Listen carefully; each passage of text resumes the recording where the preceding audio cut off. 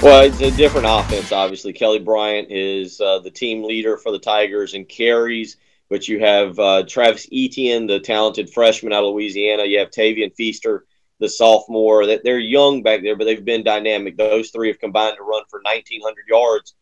And that'll be something on Saturday night that I think South Carolina's going to have to stop, have to slow down, have to try and limit the big plays in the run game. And certainly if you can do that, we will find out if Kelly Bryant is capable of beating the Gamecocks with his arm. He's got talented wide receivers. Deion Kane obviously is the big-time threat that you got to watch out for, but there's other guys. Hunter Renfro has always been solid and is a guy that will make the big third down catch. So Clemson's offense – still one of the best in the country.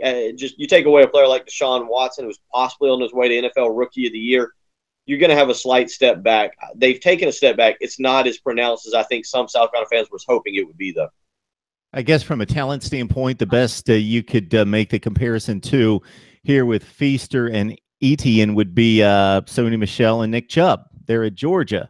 And so you can correlate success or lack thereof based on a 2-touchdown loss from what I remember against Georgia. Your thoughts about the run defense trying to hold up against these two? They're at like 7.5 yards per carry.